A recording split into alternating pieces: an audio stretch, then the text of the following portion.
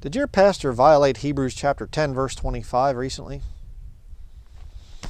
Hebrews 10 verse 25 says, "Not forsaking the assembling of ourselves together as the manner of some is, but exhorting one another, and so much the more as ye see the day approaching."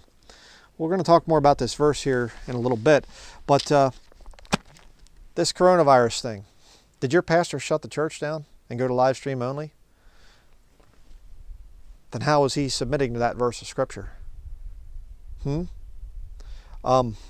Not forsaking the assembling of ourselves together. It doesn't say, well, we can assemble online or something like that through online streaming or whatever else because he had to shut the church building down. Okay?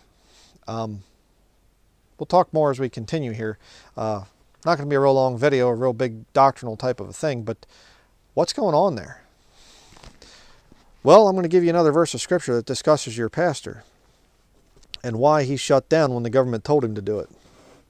It doesn't say not forsaking the assembling of ourselves together unless there's an order from the federal government, then you should. It doesn't say that. John chapter 10. And by the way, if your pastor shut down the church building, not only did he violate Hebrews chapter 10 verse 25, he also violated the First Amendment if you're here in America. So what's the First Amendment? Congress shall make no law regarding the establishment of religion, of a religion I think it says, or prohibiting the free exercise thereof. So the government gave an unconstitutional order, and if your pastor submitted to it, he violated Hebrews 10:25 and the Constitution. Why did he do it? John chapter 10, verse 11. "I am the good shepherd. The good shepherd giveth his life for the sheep." Speaking about Jesus Christ. And here's your pastor. Verse 12, "But he that is an hireling and not the shepherd, whose own the sheep are not, seeth the wolf coming, and leaveth the sheep, and fleeth, and the wolf catcheth them, and scattereth the sheep. The hireling fleeth, because he is an hireling, and careth not for the sheep." How many pastors out there in this country, in America and other countries as well, were big and bold and bad, and nobody's ever going to tell me to shut my church down and everything else? And all of a sudden the government comes along and says, shut your church down so people don't get the coronavirus. Not even that dangerous when you really study the science behind this coronavirus thing. It's essentially the flu that's a little bit more contagious.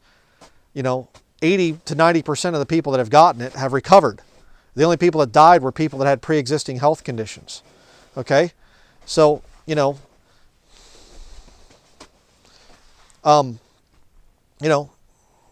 it's something that it's really not even that dangerous.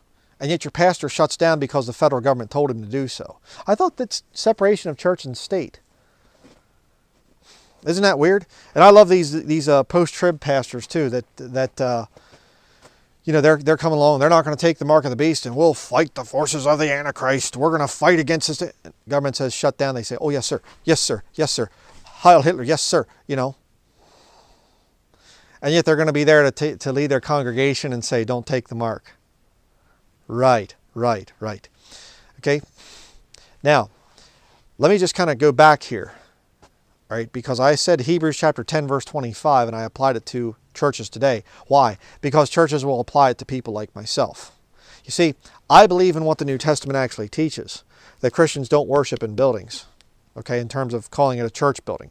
You want to meet in a building, an upper room or whatever like they did in the early part of the book of Acts, Acts chapter 1. Fine, there's not a problem with that. I'm not against Christians fellowshipping together. Christians getting together to worship the Lord. That's fine, absolutely fine.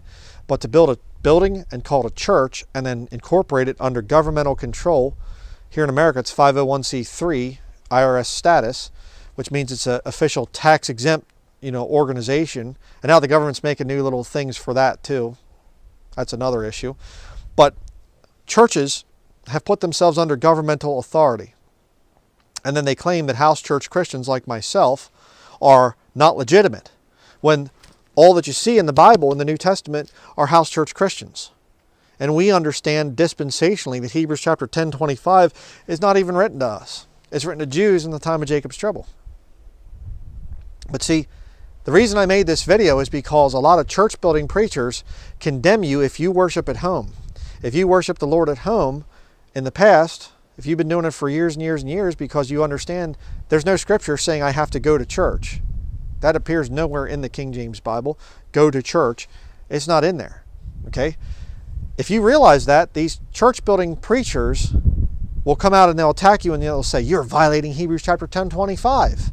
And we are not violating Hebrews 10:25.